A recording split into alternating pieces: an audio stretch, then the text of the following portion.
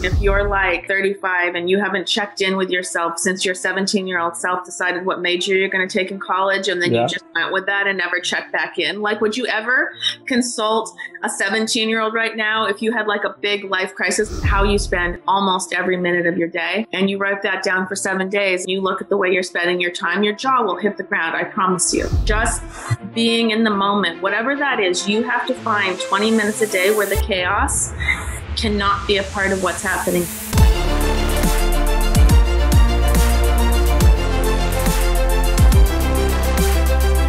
Today's guest is the editor-in-chief and co-owner of Pick the Brain, one of the most trusted self-improvement communities on the web.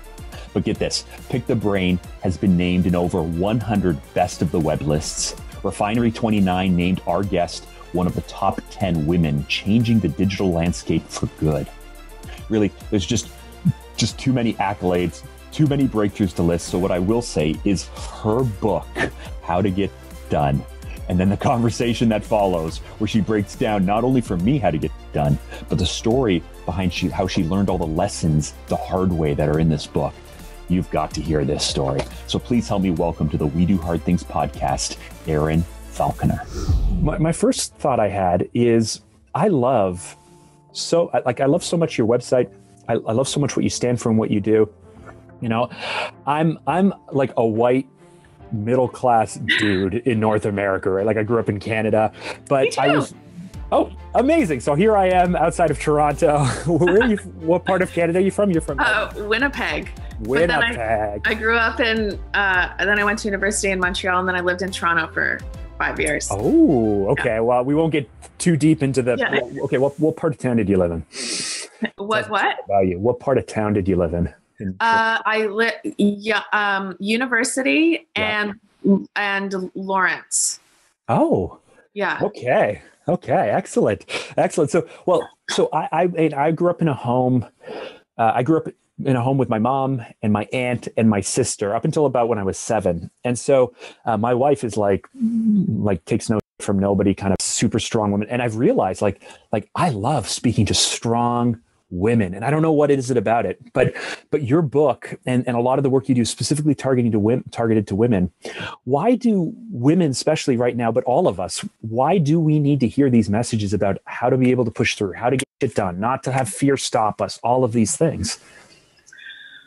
Well, I think now the climate that we're living in right now, more than ever, is one of these examples that, you know, first of all, if you're not living your truth, if you're not living a life that really speaks to who you are, when you get in one of these situations, it is just now on blast, that realization. You're just stuck in the mud more than ever. And it's harder and harder and harder. It's hard to get through this very fast-paced life to begin with, but you throw in, you know, and working from home and all the rules are out the window, and people are just completely discombobulated and need a kind of system to guide them. How do I get on the other side of this? And it's truer now than ever that the way you really effectively get on the other side of this is understanding exactly who you are, exactly what you're made of, where you are, how you got here, and where you want to go. And that has to be a plan that is completely revolving around you and you alone, not other voices, not the shoulds of life, where you should be, what you should be doing. You need to let go of all of that, no matter where you are, whether you're 20 or 50 or 60, right?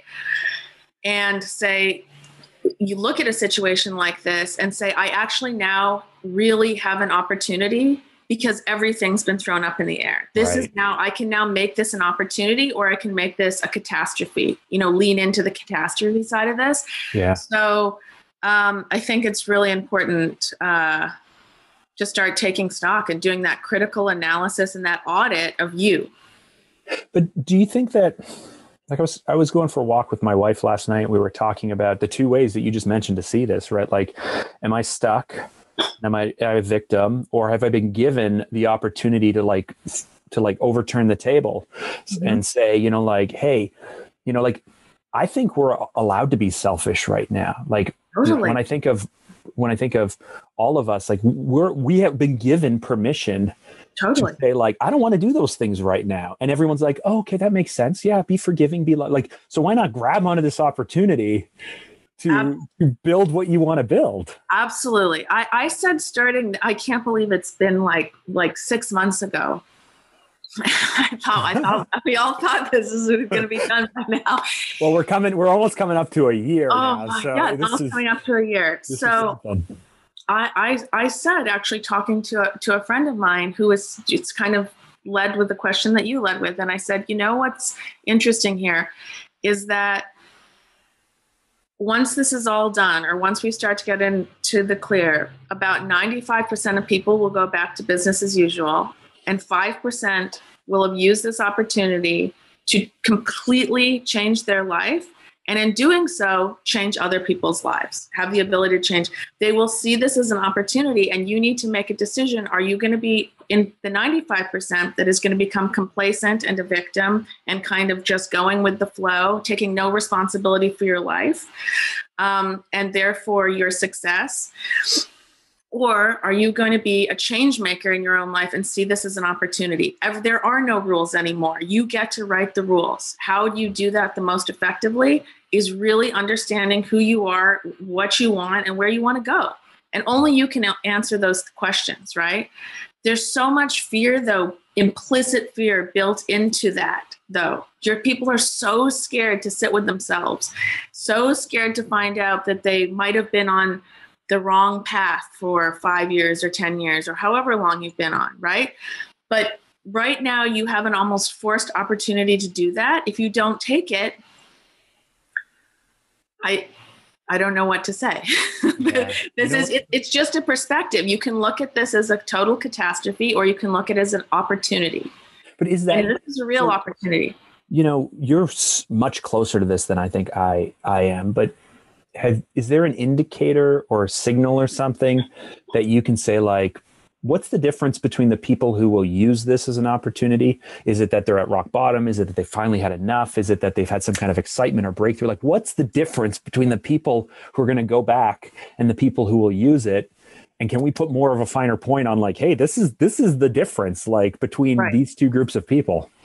Yeah, well, I always like to say there's like a kind of litmus test that at the end of the day, when you're doing something you really love, you should be tired. You should need to rest and sleep, right? But it's like spending the day outside playing or skiing or hiking. You come home, you're like, oh man, what a day. Like your lungs are full and you feel great. Totally. But if at the end of the day, you are exhausted, like are you tired but full of energy, or exhausted with no energy? Because even when you're doing things that you really love, even if you're as you full on, you're tired, but your energy is there. Mm-hmm. If you're just exhausted, like if you're depleted and you need to look, you are on the wrong course. And you need to check in with yourself. Again, only you can answer that. But what starts to happen is that exhaustion, even if you're not doing that much, right? And you get, oh God, I'm exhausted. I just want to go to bed. This is a big, big, big red flag that something is not aligning for you in the way it needs to, or many things are not aligning for you in the way it needs to, right? And so this is the big thing, like, okay, hold on, I need to check something, and don't just resign to it. Like, well, this is just where we are. We're just in a pandemic and I've just got so much work and I've got all these Zooms and I've got a kid running around. And so I should be exhausted. I can tell you right now, no, you can be really tired, but you need to keep that energy level. And if that energy is not there, this is a big red flag to, like, you have to check in with yourself and see what's not working and what is. So even a step further, if you find yourself sleeping in a lot or taking naps during the middle of the day or anything like that, that's even worse, maybe? Yes. Although I will say that I take a nap every day as a part of my product. Yeah. I get people saying, it is unbelievable. How are you doing all this stuff? You're running a blog, a podcast, you've got the books, I'm just about to finish a master's in psychology. I have a 3-year-old, blah, blah, blah, blah, blah, blah, blah. And I said, and you're having a nap, you meditate every morning and you take a bath every night. And I say, yes, I couldn't do what I do if I didn't do those things. So that 30-minute nap buys me 3 hours of major productivity and energy and focus that if I didn't do that, I'd be checked out by 3:00. I wouldn't have the same capacity that I do now. But that's me knowing me. That doesn't mean everybody has to take a nap. In fact, most people don't. But I just know me, that I start to crash in a way that I can't come back from. And so I give up an entire afternoon every day, right? So how did you bump up against, because what you just said, I see as a signal of confidence and strength. Mm-hmm. You earlier spoke about the should-haves. Yeah. And so I think I struggle with this, but so many of us struggle with feeling the should-haves. It's not only that, it's the guilt. It's the totally.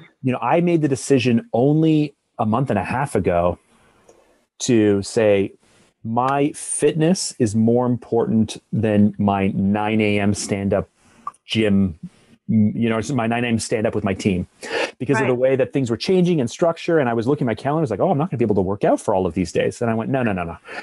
The team can change because I need my fitness to come first. Because if I don't do my fitness, I don't feel good. If I don't feel good, I don't have productivity.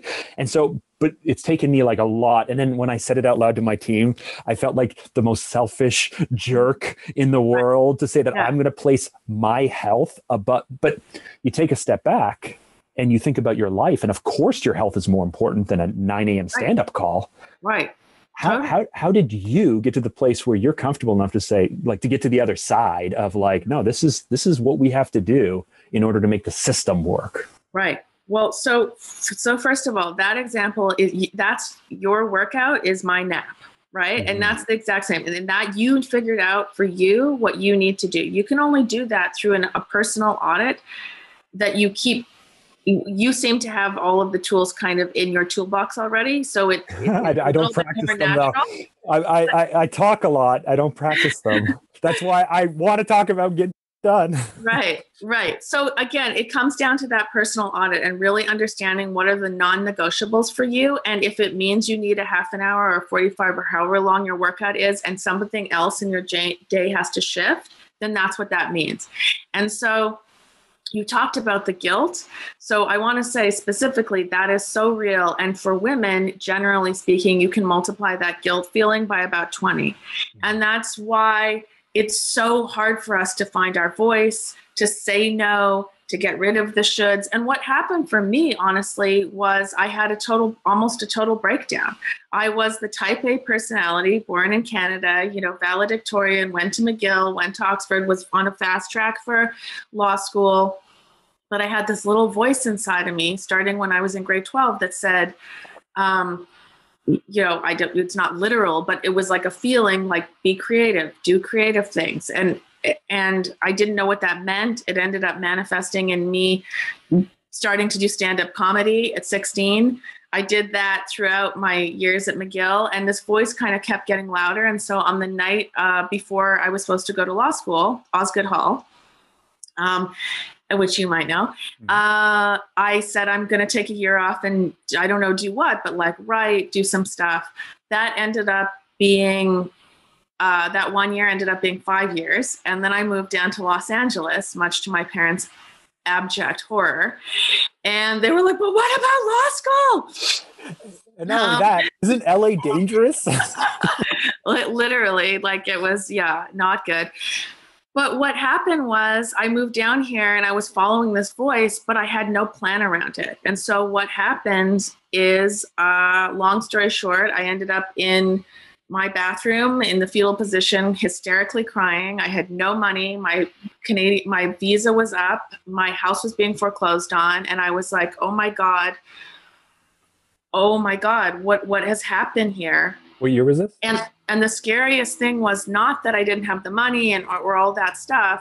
Well, I was broke, but that I'd listened to this voice and it had failed me. I thought it had failed me. So I had no true north, right? I was like, what am I doing in Los Angeles? Oh my God, I'm going to have to go back to Canada with my tail between my legs. And so luckily I had two mentors that don't know it separately. And I called them both crying and saying, I don't know what to do. Oh my God, like this is what a disaster. And both of them independently said, well, is that creative side of you, is that alive? And I said, yes, but what difference does that make? I can't live on that. I can't take that to the bank. I failed spectacularly. And both of them said, well, you still have, that's what you have. That's the only thing that is true. There's a lot of unknown variables here, but that's the one thing that's true. I said, what do you mean? Anyways, I got off the phone totally baffled, and I said, okay, well, I submitted I'll submit 100 resumes on Craigslist and see what happens. I did that. I submitted 100 resumes, and I got one response back, and that was to be a copywriter at a startup, a self-improvement startup, which this is like 2008, when that's not even like, that's just starting. Blogging, all these websites, they're just starting to like really become a thing. So I take this job and I say, okay, I'm going to take this job. It's not enough money. It's $15 an hour, but I'll take this job. And the difference is I'm going to put a plan around it. I'm not going to just do this job and try and pay my bills. I'm going to put a plan around it. And that's what I did. And long story short, I ended up turning that into Pick the Brain, which is my blog. It's, really big, pretty successful blog. Yeah. I have, you won't say it. It's massive. It's massive. You can be humble. Right. So out of that, I was able to form my other company, Leaf TV, raised $1 million for that. Ended up. So this whole thing, I won't go through the whole resume, but this whole success thing started to happen. And because I was listening to my voice, very important, but also I put a plan in place around it. It doesn't work just one or the other. You have to be diligent, and you have to be, strategic about how you're going to interact with this newfound person, or this person that's deep inside with you. What happened though, is because I was so, PTSD'd out over my failure, I just put my head down and just went going, just collecting trophies, like not checking in with actually the path I was taking, if I was happy on that path. It was just like, I can't even look up, because if I look up, I could lose everything, which is a fear mentality and a terrible way to actually be living your life, very unhealthy. And so this is a very long-winded answer to your question. No, I love it though, because now I have follow-up questions. Out of the blue, I got an email from a pretty big New York lit agent, and they said, "Hey, Erin, we'd love you to write a book. And so can you jump on a call?" And I was like, oh my God, this is now all these years later, if I moved to LA, somebody's actually coming to me and saying, do you want to write something?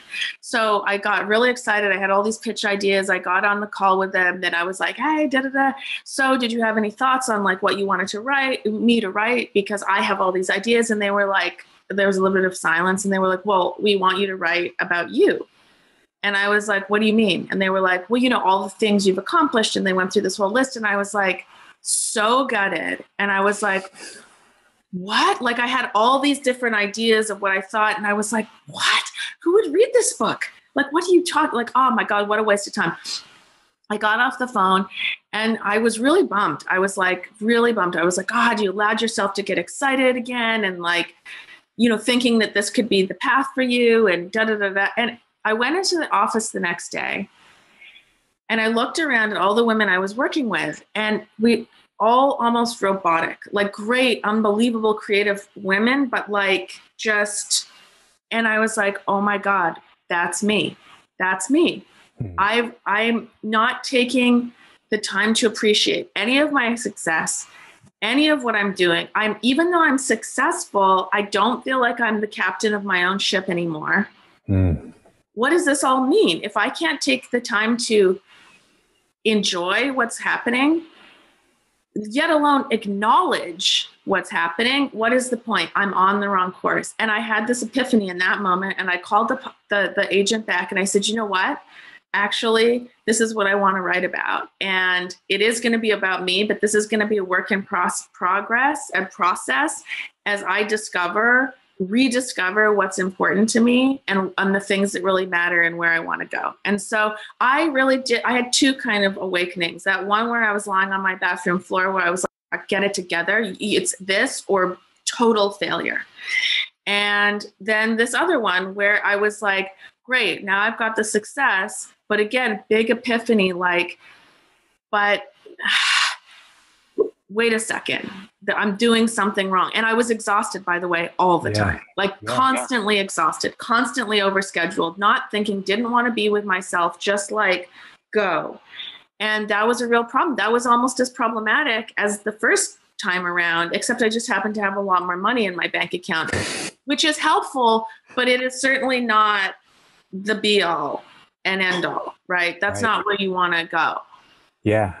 And so how do you proactively check in with yourself now to try and not wait for those moments? And how often do you do that? How do you go about that? Now I do. The good thing about this is there's a lot of kind of upfront lifting, like right at the beginning when you start a process. If you're just like starting from scratch, and if you're like, let's say 35 and you haven't checked in with yourself since your 17-year-old self decided what major you're going to take in college, and then you just went with that and never checked back in. Like, would you ever consult a 17-year-old right now if you had like a big life crisis? Like, who can I find that's 17? Because they really know what's like up. You're living in the cage, or, you know, and I used to say that that it bothered me that the people who worked in my company, I own a marketing agency, the people who worked in my company, their work was a step on the path of their life. Right. And I used to say it felt like I was shackled to my company. This is not a step on the path to my life. This is something I've built that I have to build forever and maintain forever. And I made that choice when I was 23. And is this what it like? Right. And then I realized that even though I could articulate that, and even though I kind of complained about it, I never actually did anything about it until I was 35 when you mentioned and I had a midlife crisis and I was like, what's going on? I'm desperately unhappy. Who cares that you built a multi-million-dollar company when you don't?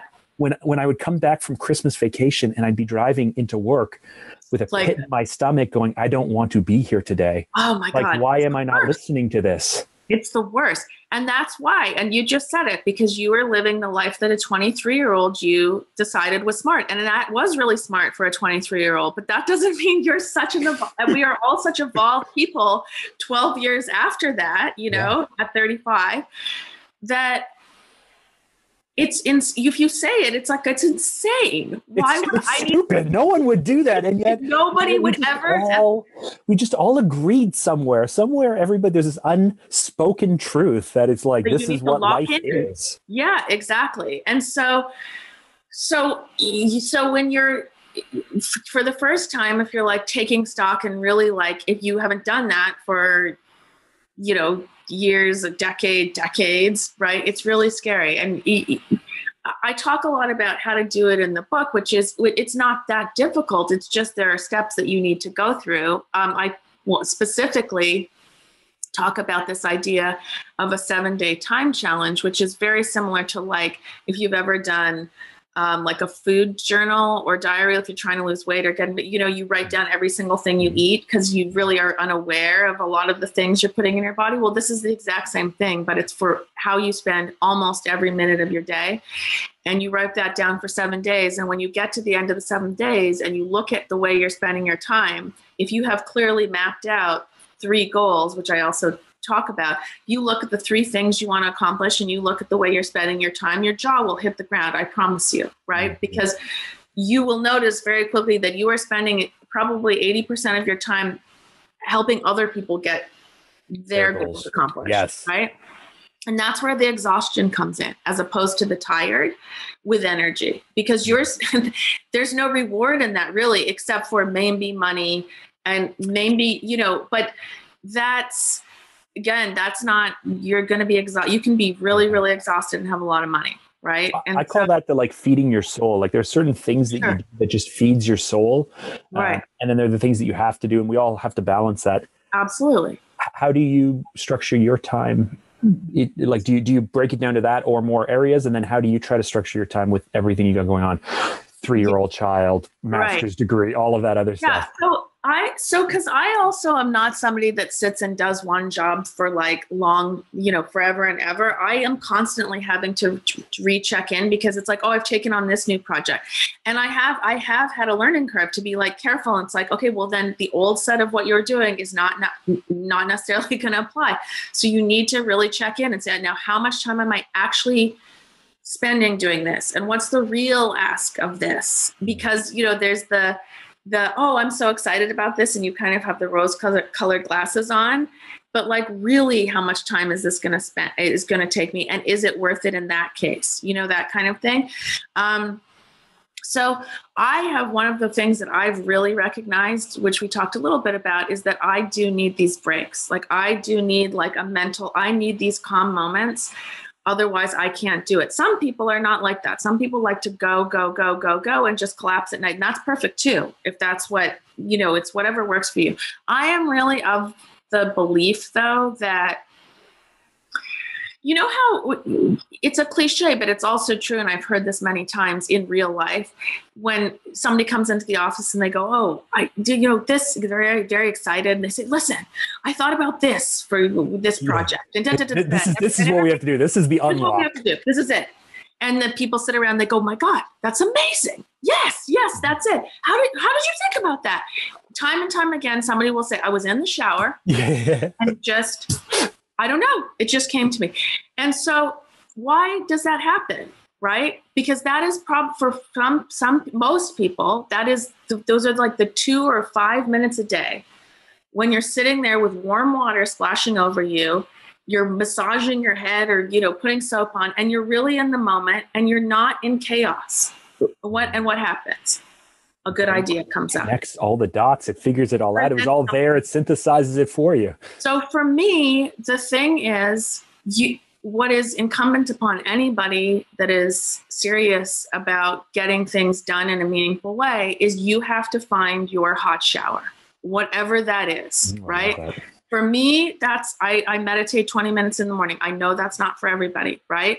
But you've got to find your hot shower, whether that is going for a walk without devices and just thinking and taking in nature and just being in the moment, whatever that is. You have to find 20 minutes a day where the chaos cannot be a part of what's happening here. Mm-hmm. And so if it's not one of the traditional things like meditating, then it's incumbent upon you to find that, because that's where so much of the heavy lifting is gone, right? You're not out there chasing, it comes to you, right?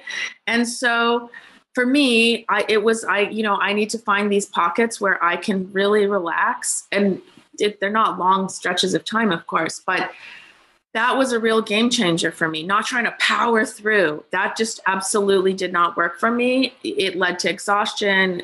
Then the creativity goes. When the creativity goes, the energy goes. And so it's also about trial and error, right? It's not like you're going to be like, okay, I'm going to try this and everything. Oh, bam, look at, it's about, okay, that didn't work. That felt good. That didn't feel so good. This could be better.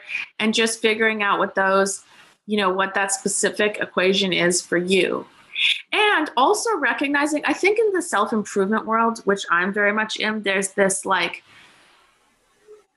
it's so misleading because everybody talks about happiness and fulfillment. And I feel like people have this like gold standard of like, they need to feel like they're skipping through a field with flowers and sun and birds chirping. And if it's not that, they're failing on this like perfect happiness standard.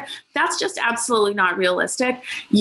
I think you mentioned this a little earlier. Like there's also what needs to get done in life. So I got laser eye surgery, for example, a few years ago. And I had such a bad prescription that if my glasses fell off of the inside table, I couldn't find them. Like I'd hear them hit the floor and I'd be like feeling around because I couldn't read a book without my glasses on. I just couldn't see. Right. So I got laser eye surgery because I wanted to start dirt biking with my son and all of these things. And I just got tired of the glasses. And I was sitting there after the surgery was done, getting my hair cut for the first time. And I realized that I haven't looked at myself in a really long time. And because I go into the bathroom to take a shower, you take your glasses off, right? Right. So I get out of the shower, I'm drying myself off, I've got my glasses off. Right. I'm getting my hair cut, I've got my glasses off. I never stopped and looked at myself. And I was sitting there, this was 3 years ago. I was sitting there and I was like, I don't look like, I was much heavier than I am now. I was 50 pounds heavier than I am now. I don't look good. I don't really like myself. I don't like the person who I'm staring at. And I realized it's like, I need to look at myself, and I don't like myself, and I still don't like myself very much. Everyone's advice is like, I feel like I'm a really self-aware person. Everyone's advice is like, no one's going to figure this out for you. You gotta dig into it yourself. It's about self-awareness. It's about spotting red flags. It's about making changes. But we're all walking around hating ourselves so much. Like, how do we? Who wants to dig in and help the person that they don't like, really, or the situation they don't like, or the fact that they grew up in a household that handed them life handed you what it handed you? Like that's the thing that I just wish we could help people overcome more. Do you know what I mean? Yeah. God, that's such a good metaphor, though, the literal seeing yourself, because I think that parallels, and how profound that is to have that realization of just the literal, right? It wasn't fun. I can tell you. I can imagine. I can totally imagine. But what a poignant moment, right? So again, it's like, it hurts, but it's such a teachable moment if you let it be. But the metaphor, that's why the exact same thing is true about, it's not that people aren't checking in with themselves because they're overscheduled. They are overscheduling so they don't have to check in with themselves, because the idea that they would see who they are and have that moment of, I don't even like you, is terrifying, right? And this is all subconscious. Isn't people aren't consciously thinking this, but subconsciously they are. And that's why they'll take any excuse in the book to overschedule, to just totally zone out with Netflix, which I'm a huge supporter of, as long as you're being intentional about it and not just like as a numbing mechanism, which I think is what people are doing. They're scheduling themselves to the point of like just a total exhaustion, and then in front of the TV. And so there's just no possibility of getting close to themselves because they're so terrified of what they might find.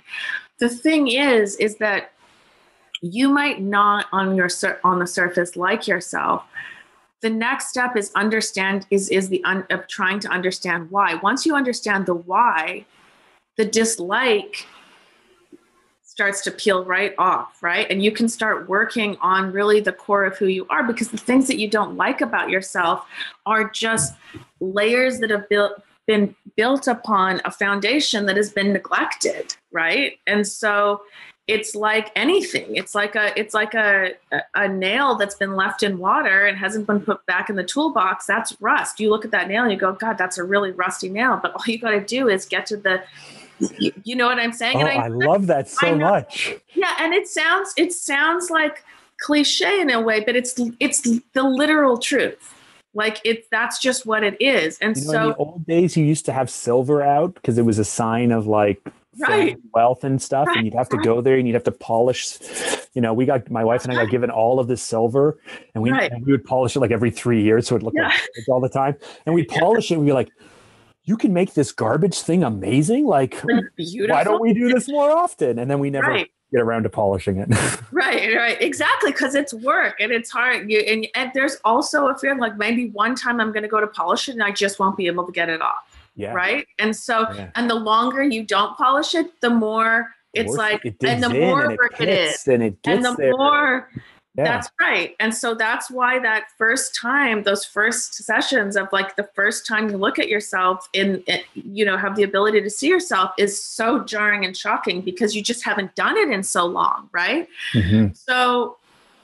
But the exciting things that I've learned is that's when you actually see your greatest gains. Absolutely. Right? Like I'm going to just stack metaphor upon metaphor for us. Good. I'm here for it. But you come into a room, right? Like my wall here, right? This used to be, I don't know, this is my home office. It used to be some bedroom from the previous owners or something. Yeah. The first brush of yellow I put up on the wall was so satisfying and dark, because it's like, think about polishing, right? You're polishing, you take that little bit of polish, you go like this, you're like, oh, look at what we've revealed underneath. Yeah. And it's just like, if you could just get to taking that step, you will see massive gains in a really short amount of time, because you're moving from nothing, basically, right? Right. And also, let me take this metaphor one step further. Love it. So we've been talking about, up until this point, revealing what's beneath, the true beneath. But you also have the power, once you're being intentional, aware, to choose what you put on, to choose what you add on. And that yellow stroke is exactly that. So you've said, let me take what's here, the foundation, and now I'm going to add something intentional, positive. And so just like the negative things can stack up, if you can get to a clean slate, then you have all the power to start putting every positive layer back on, right? And you're in control, and it's your choice. And you're not a robot living in the world of should, or being programmed by the voices in your head that you grew up with, the people that told you were not, not good enough, or this is what you should do. Those things are all programmed in your head. Once you are able to strip those back, you start putting the yellows, the golds, the silvers, whatever you want, whatever speaks to you. And they're just as effective, if not more so, than the negative things that you've been conditioned to believe. The thing is, you just need to get rid of those before you start building on, right? So yeah, sterling silver and yellow paint. And yellow paint, silver nails. We did it. We won. We stacked all of them. Rust on nails. Yeah, exactly. Well, so if I can, I would be, every time I have one of these conversations, an hour after, I'm like, oh man, I wish I just circled back on this or dug deeper into this. Like, I have an opportunity to speak to this person, and so I just do want to circle back. This is the We Do Hard Things podcast. It's about overcoming those hard times in your life and whatnot. So, when you talk about those 2 milestones in your story, going back to '08, or even I guess a few years ago, whenever it was that you determined like, hey, I'm stuck in the life. Those are different pictures of you. Those are different versions of you. You've grown and you've matured throughout there. Were those some of the hardest times in your life? And then, well, let's start there. Were those some of the hardest times in your life, or are those just really the ones that make sense for the context of the story arc that's out there? Well, let me say, the first one was absolutely, I was just absolutely gutted. I literally just did not know. I was totally spun out. I've always been somebody that's like, even when I made the decision to move to LA and stuff, it was like, yeah, this is it. Let's go. Like, I'm an action kind of person, right? Okay, so as like this, I'm getting the sense like high achiever, very high achiever. like dedicated. I imagine you were the person who had like the pencil case where everything was just like labeled or like perfectly organized or whatnot. Was this the first time that you found yourself going like, I've run out of options. I've run out of things to back. I don't like I built my whole self-worth on being able to knock things out, and there's nothing left? Right. Or what did you find yourself sitting in? I'd never failed before. And not only did I was somebody that had just succeeded. Everything I did, I knocked it out of the park. And so that's why when I had chose to kind of listen to that inner voice, this thing saying, do creative things, that's why I was so spun out, because I was like, God, I should have been a partner. I could have been a partner in a law firm. If I just not listened to this voice, I'd be running in Toronto. You know what I mean? Like it's and what I'm in a little guest house crying, not a crier, crying on the bathroom floor, like hysterical, like spun out, like how did I get here? And I just didn't understand failure. My brain couldn't compute it. It never happened to me before. And this was such a spectacular failure, right? Like I'd moved countries, like I'd given up a ton of stuff to do this and nothing worked. And so yeah, I was super spun out there. And it's a really good thing that obviously in retrospect, it's a really good thing that I doubled down and decided to stay here, but I can't even imagine if I'd gone back and tried to scrape together some law career. I can just see that never would have worked. Like that, I had kind of, that was done for me. So if I'd kind of tried to go make that a thing again, I don't even know. Like, it's scary to me now thinking, it's scarier to me now thinking of that than me lying on the bathroom floor crying. Like, you don't think you would have managed, like, I don't know, I don't want to get too sliding doors, like, but you don't think you would have managed to find yourself being like the most, like everything that you've turned into and built, you would have brought to that other career that you would have done. It wouldn't have tampered you. You'd be the one running the most remarkable law firm that's built on, this and this and this. No, I'm not sure, because I was wounded. I was really wounded, and my confidence was really wounded. And the currency I traded the most was confidence. That was like, and I was like a wounded, I didn't know who I was without that confidence, right? Like, I really didn't know who I was. And so I was very confused, and it was only, luckily, and that's the power of a mentor, by the way, cannot be it's very powerful to get people in your life that really understand you, understand where you want to go, have had some success, not from a money perspective, but a living perspective that you respect and that you want to aspire to. Because without that, I'm not exactly sure. I mean, look, do I think I would have been homeless living? Absolutely not.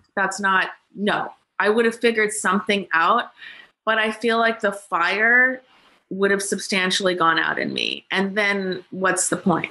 It's interesting because I grew up in a family of builders, like construction, building, developing, like it's easy for me to build stuff. And so growing up, I really badly wanted to become an architect, right? Like I'm going to become a civil engineer, then I'm going to become an architect. Right. When I was a kid, I used to draw floor plans and build Lego and and even now I just love architecture.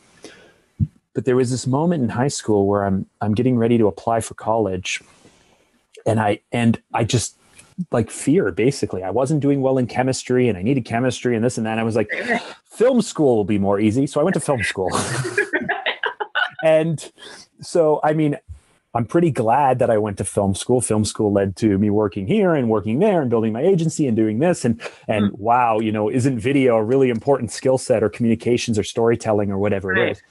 But part of me still goes like, damn, I'd be a really good architect if I had gone that corporate-y, whatever path. Right. Any part of you at all just look back and go like, man, I'd be really effective business leader if I had that law degree under me or whatnot?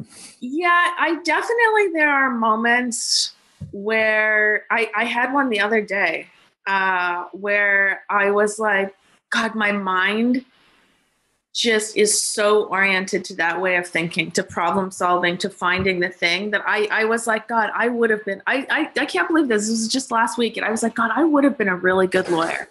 I would have been a really good lawyer. I don't know if I would have been happy. Who knows? I can't, as you said, can't really play sliding doors and know for sure, but I would have been good at it. I'm pretty confident I would have been good at it. And so I could have been, I guess, happy. But the thing is, for me to have broken, I think if I'd never done let me take the time off and do the creative thing and I'd just gone to law school and whatever, I think I would have been a very successful lawyer. I don't know whether I would have been, I don't know what my happiness meter would be, but I'm pretty confident I'd be good. I think that I took this chance and really tried to pursue something that I thought was integral to who I am. And it had failed, and then me try and recreate something. I think that would have been a real mistake for me. So if I can ask you this, because I actually wrote in my journal in the fall, and I remember this because it jumped out at me. I wrote, Mark didn't fail enough. And it's, you just said this, and I was like, you're the only other person I've ever heard articulate it. I cannot overstate the fact that I start off with saying I'm a white guy raised in Toronto, which is, a pretty good place to be, in a very safe community, in a kind of upper middle class family with entrepreneurs and a supporting mother. So I have this one side I have totally different side of my story that's not so happy, but I have a one side of my story where it's like, I did really well at school. I have a very good memory. I just feel like I haven't. Everybody talks about like you have to embrace failure, but you don't want to embrace failure when you've built your life on a fixed mindset of like, look at how smart I am when everything I crush turns to gold. Totally. And so, yes. But what I want to know is, you hit that failure, you overcame it. Mm-hmm. Life is just the same thing over and again, same thing over and another one of these. Ray Dalio says, another one of these. I've seen this before. Right. How have you been able to progress in business, in growth, in all of those things without that like fear of failure returning? Did that moment teach you that failure is actually okay? It's not a big deal. Well, yeah. Well, that was such a big failure that I've had many failures since then. But they haven't been of the degree or the caliber. And so when you have a failure that big, I was like, when I decided to send out those Craigslist things and take that job, I was like, I will never fail like this again. I will do whatever it takes to put in place so that I am never in this position again. So, but also that was a spectacular failure, and it wasn't that bad in the end, right. Like, you know what I'm saying? And so the learning, the teaching that I had about it, it's just a perspective pivot, right? Like failing absolutely sucks, and you got to feel it and you got to hurt. And then you have to have the perspective change and say, now what did I learn so this never happens again? And if you have that, you just keep growing and growing and learning and learning. And the failures are often also what I say unlock, if you let them, like the magic of life. Like they take you off course and you're kind of forced to like reevaluate and be open to like, if you can pivot in the right way mentally, be like, now what else is going to present itself? And for me, that was this weird copywriting job in this self-improvement startup, which again was not a thing. And I was like, I'm going to be open to this. I'm going to put a plan around it, but let's just see where this takes me. And that was magical. That was such a catalyst for good luck. And I got very, very lucky with that. And then also because I had a plan in place, I was able to capitalize on that. And then I failed again, not to that level. And that's why with the second kind of epiphany, I was terrified, because I was like, if I stop doing what I'm doing, and that has worked from a classic success perspective, what are you doing? Like that could have, because I'm never going back to where I was on that bathroom floor, but yet I'm challenging how I got here with all this money. So that was a really scary moment. Yeah. And that's where you really have to define what success means for you. And that's, again, it's a personal equation. Is it money in the bank? Is it security? Is it loving what you do and not having that moment where you're driving after Christmas going, fuck, I just don't want to be here, is that, to make sure that never happens again, that you feel the opposite of that as much as possible. What's your success formula? Is it having a family? Is it, what? So that's an equation you have to create for yourself. And that's not something you use with just your head. You have to really sit in it, ruminate. It takes like days or weeks. And I write about it a lot in how to do that in the book, but,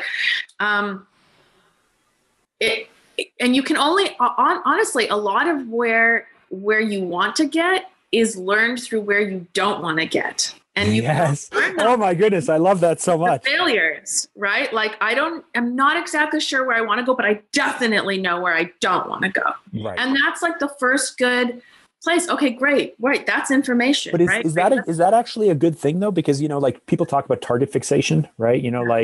Like I ride a motorcycle. That was scary as hell at 35 to learn how to ride a motorcycle on the street. Right. But, they always talk about, you put your eyes where you want to go. Don't focus on the thing you're about to crash into, because you're going to crash into that. Right. And so we all live our lives though with the like, I don't quite know how to articulate what I want, but I definitely know what I don't want. Right. Are we focusing on the wrong thing? I definitely know what I don't want. Is it not just target fixation still? No. So that's the thing. You know where you don't want to go, be clear, and then jump off of it. That's where you leave it. That's served its purpose. Then we know where we don't want to go. You can't, and that's, I'm glad you brought that up, because that is a classic move. Then people become fixated. That's again, fear-based, right? Yeah. So you use it as information, not as emotional information. It's information. I don't want to go there. Okay, perfect. So we can leave that. Then let's look this way. What is where am I being called to? What really speaks to me? What gets me excited? What am I, and there's nothing that, I think the other thing is that people start with like so many restrictions when they have these conversations. Well, I can't do that, and I can't do that, and I can't do that. You, to the best of your ability, you have to say, pretend you could do anything.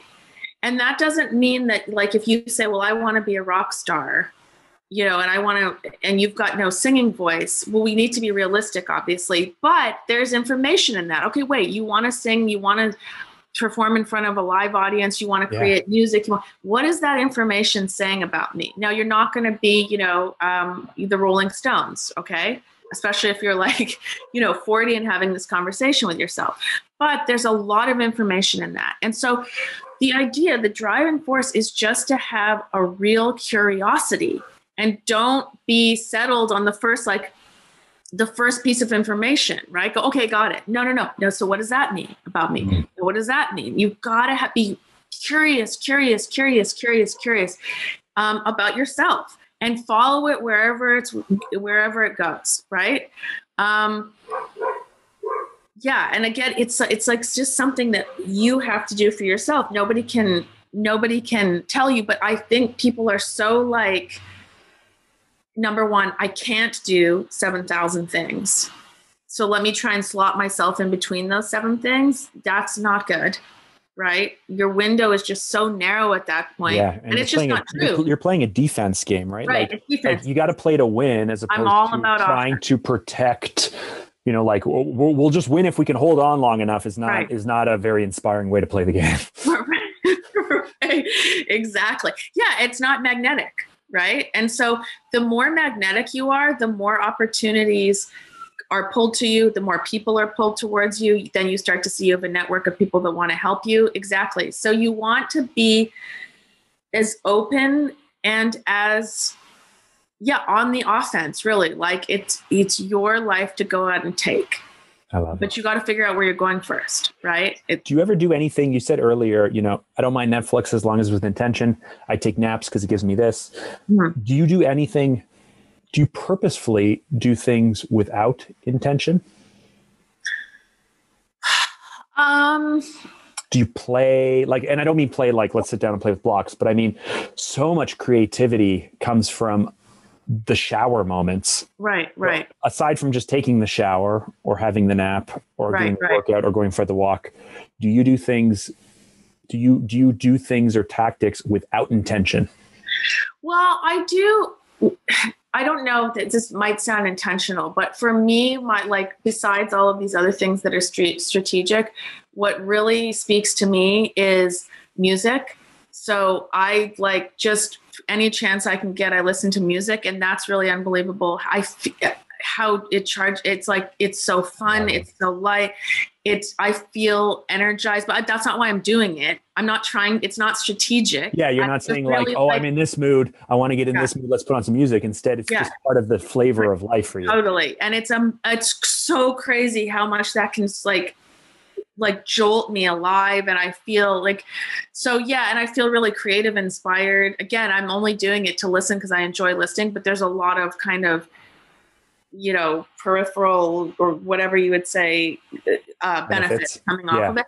And that's why I'm so bummed in this pandemic, because one of my favorite things to do is to go watch music, like concerts, like little performance. And so that's you want to know the secret? You want to know the secret that I've done? So here in my office, I've put in surround sound. Yeah. Oh, and then I purposely go to YouTube or I have Apple Music subscriptions, but I go find live albums.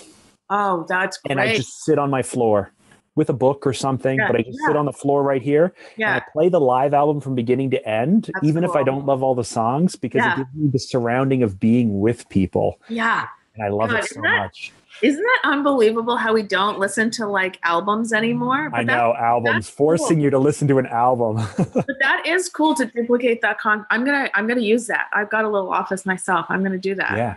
Yeah, just put on like, and I was thinking back, I thought about this a few months ago. Like when I was in high school, I'd always have a book or music playing, and I'd just be sitting, like you'd have that time to just dig into things. And it's like, totally. I need to create that environment where it's like, hey kids, for the next hour, I'm just listening to like, I like Pink Floyd's The Wall. I'm just listening to The Wall, from beginning to end. And, just do it. And so I love music as well. And I love music documentaries. Documentaries on how people, I don't know if you've seen Lady Gaga's documentary, but it's like 5'2", I think it's called, on Netflix. Oh my goodness. I was just like, so good. Oh, I'll watch it. I need to be more like Lady Gaga. Okay. I'm going to watch that. Good rec. Good. 2 good recs. Amazing. Well, thank you so much for your time. What question didn't I ask you that I should have asked you? Well, I would say the one thing that is kind of changes your life forever. I have a 3-year-old. And so when the child got factored into my whole productivity thing, maybe just how I was able to still have my goals and function properly, I guess. Because the kids, you said you have a son, right? Or kids? I have 4 kids. Yeah. 4 kids. Oh my God. Yeah. Well, that's a real game changer. But I'm the dad, so right. I'm lucky. Yeah. I guess just that and or maybe why it's so much more difficult for women than men, even though it is also difficult for men. I don't know. No, it's like I don't want to dance around the fact it's harder for women. Like I'm a good dad and I'm an active dad. It's harder for women. Like my wife from the age of 23 until 36 put her life on hold. Right. And is forcing to discover who she is and what she wants. And she feels like she's like everyone else has had 13 years of progress. Right. She feels like she didn't. And so like there are some very serious challenges facing moms who are both in the workplace, but also those who have stepped out. And it's really, really huge. hard. Yeah. I don't exactly have the answer. Okay. But I should have asked you, how is it to build this huge empire and be a mom? Well, no, I did it. I did it because I was strategic, and I had kids later, a child. I have a child, George. I'm not exactly sure how I would have done it. It would have been very difficult if I had done it in the reverse order, because it's difficult right now. And I think Shonda Rhimes, I don't know where she was speaking, but I have heard her say that wherever you see her shining, she is in another area of her life, she's letting someone down. Right. And I found that like there's some keynote speech or something where she just digs into this idea of like, you see me running this media empire. Well, then I may not be very good here or here or here. I'm doing a really great job here. Right. Now I'm letting my team and my 300 person staff or whatever it is that down. Like, it's just, you spoke earlier about the acceptance that life will not always be, there's happiness and there's long-term happiness, but there's not unlimited sustained happiness. Exactly. There's good moments, but then there's bad moments. There's fulfillment, and then that will disappear. There's tired, sad, depressed days, and then another day will come and you'll feel better. That's exactly true. But I think I don't know if it's the answer, but Shonda Rhimes would say, if you're succeeding here, you have to just embrace the fact that you're probably letting someone else down over here, and you just have to embrace that, and that's the way it is. Right. Well, I don't know if that's the answer because I still feel guilty. Oh, yeah. Yeah, but that makes a lot of sense. Yeah, and being okay with not being okay sometimes. I loved connecting with Erin, and I passed along the advice to take a nap to my wife. Okay, 3 key takeaways for me. Number 1, if you want to grow and be happy, you must stop. Check in with yourself and critically look if your current path is taking you to where you want to go. Number 2, it's important to schedule time each and every day to lift yourself out of the chaos so you can recharge, you can free up mind space for those amazing, extraordinary ideas. And number 3, find an activity that you just want to do.